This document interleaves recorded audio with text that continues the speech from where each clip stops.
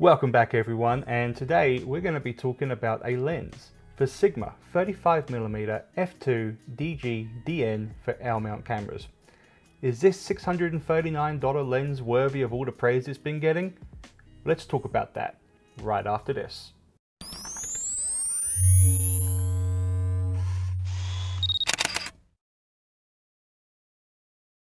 Now, before we get started with this review, I do just want to say a huge thanks to Sigma USA for providing the lens for this review. With that said, I do just want to make sure that everyone understands that this is an independent review and that all of the views and thoughts about this lens are my own and I have not been influenced in any way.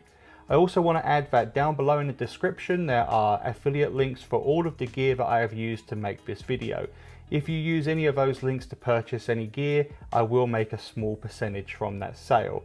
Now, let's take a look at this 35mm prime. Now, we all have our favorite focal length lenses, and I have to say that the 35mm focal length is one of my personal favorites.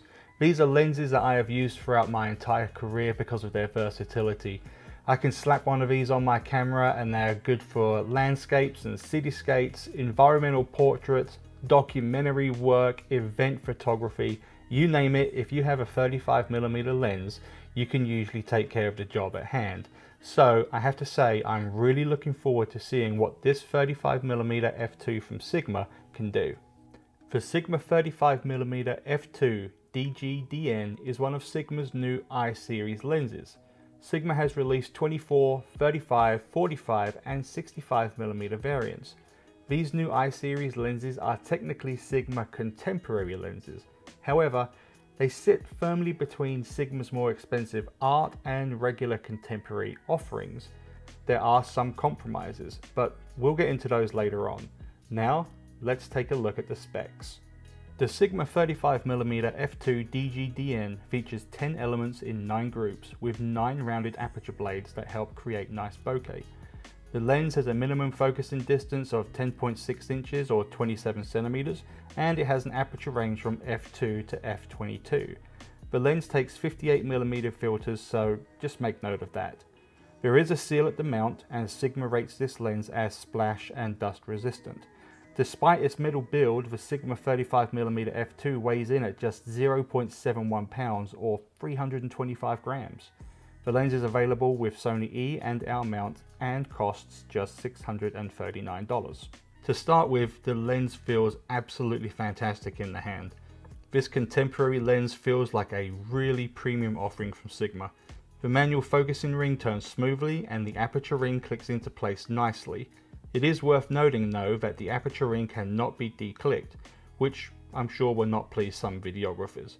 The only other control on the lens is a switch which lets you switch between manual and autofocus. Now, the lens does come with 2 lens caps, one standard lens cap and a magnetic one, which is different to say the least.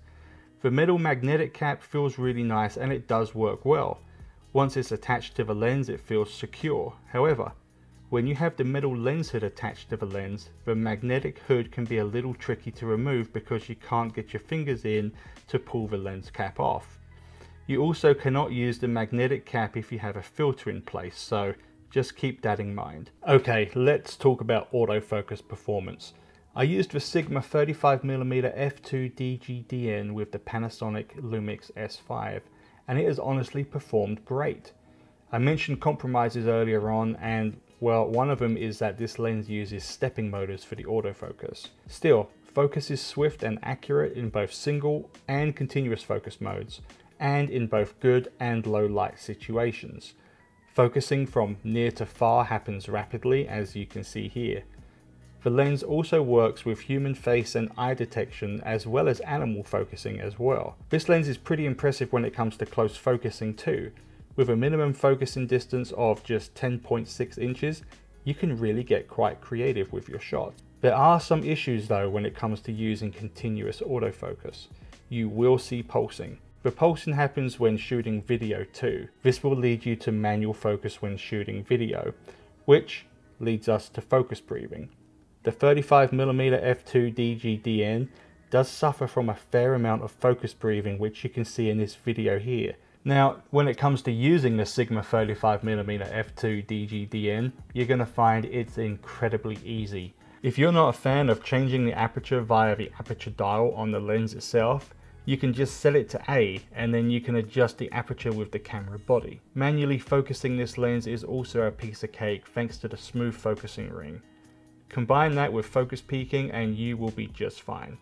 I really do wish that Sigma used a focusing scale on the lens barrel though, as it would have gone nicely with its vintage look and feel. The lens doesn't feature image stabilization either, but with the IBIS in the Panasonic S5, I had no issues hand holding this lens down to 1/5 of a second. When shooting wide open at f2, you're going to get images that are razor sharp in the center.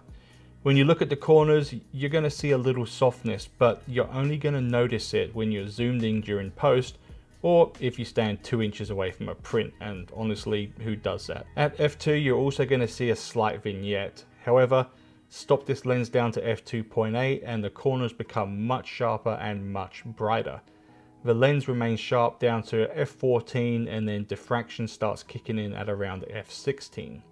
Okay, let's talk about bokeh. Now, everyone has been crying foul because of the maximum aperture of f2.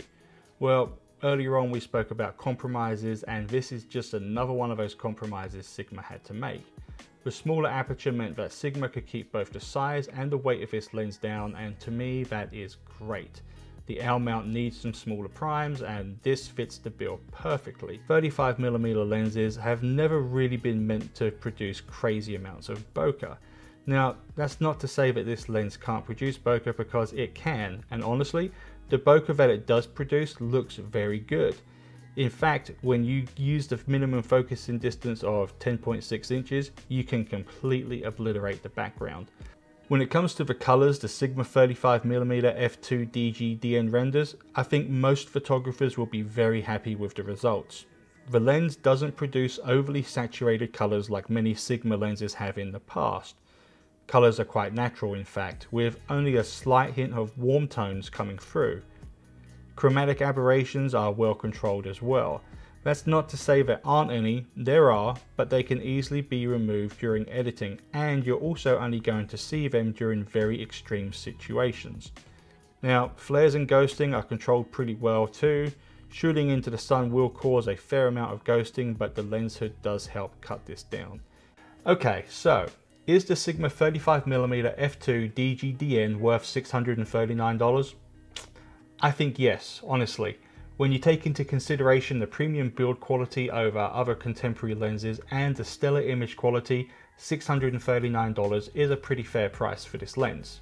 The next closest lens to this is going to be the new 35mm f1.4 from Sigma, and then you have the f1.2, and then on top of that you have the 35mm option from Leica. So at $639, this lens from Sigma is really a no-brainer if you want a small light prime that's going to produce incredibly sharp images. Okay, well there you have it guys. Thank you so much for tuning into this review. I really appreciate it, and if you've liked this content, please make sure to hit the like button down below.